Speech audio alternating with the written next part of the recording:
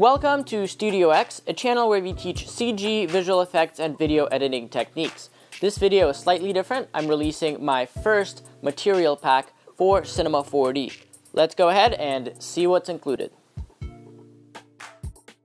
This material pack comes with 4 different materials: metal, gold, stone tiles, as well as a shiny emission.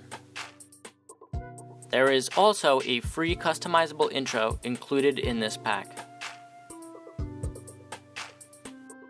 Now, before we continue, don't forget to subscribe to this channel and smash that like button. Did you subscribe yet? Great. Let's keep on moving.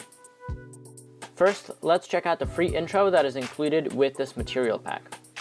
So you can see it kind of zooms out of the text that is slashed diagonally with this gold texture, and it says impact. So in order to change the text, all you have to do is click Mo Text and change it to any text that you want. For instance, sample, and you have to change it on both texts. So now you can see it's a sample and all of the properties are still there with the texture, the motion, and if you look closely, you can also see that the letters turn individually. And if you don't like the materials, you can always replace them with your own. But this is just a pretty good start to get you started with this intro and to play around with these materials.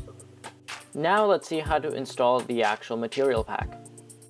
Installing the pack is really easy, so all you have to do is open up Cinema 4D, go to Window, go to Content Browser, and you see this is basically where all of your presets are located. And all you have to do is right click on default presets, show in Finder, and it's going to give you the library.